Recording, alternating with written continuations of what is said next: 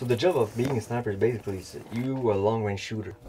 So you're hidden, you have camouflage with you, and you're shooting long range. Example, in Afghanistan, you were in the mountains for a week.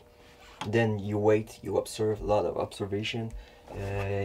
You tell troops on the ground, example, okay, you see that village, example, the first guy in that patrol, okay, can you please lift your hand, okay, do you see at your, example, 2 o'clock, 200 meters, there's somebody's doing something weird, just be careful, example, lots of communication like that.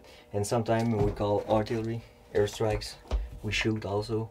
So that was the job I had in Afghanistan, lots of going to mountains, supporting units, going to village on top of buildings. We don't shoot a lot. In real life situation, a sniper shoot maybe 1 bullet or 2 a day.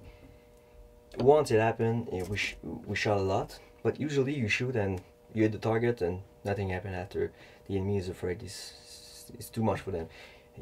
With no warning, example, you're on patrol, and with no warning, without warning, somebody drops on the ground, pow, and he's shot. Just imagine yourself. I would not be looking over the wall, was where the enemy is. So you shoot 1 bullet, and after that it's over. You don't have to shoot anymore. So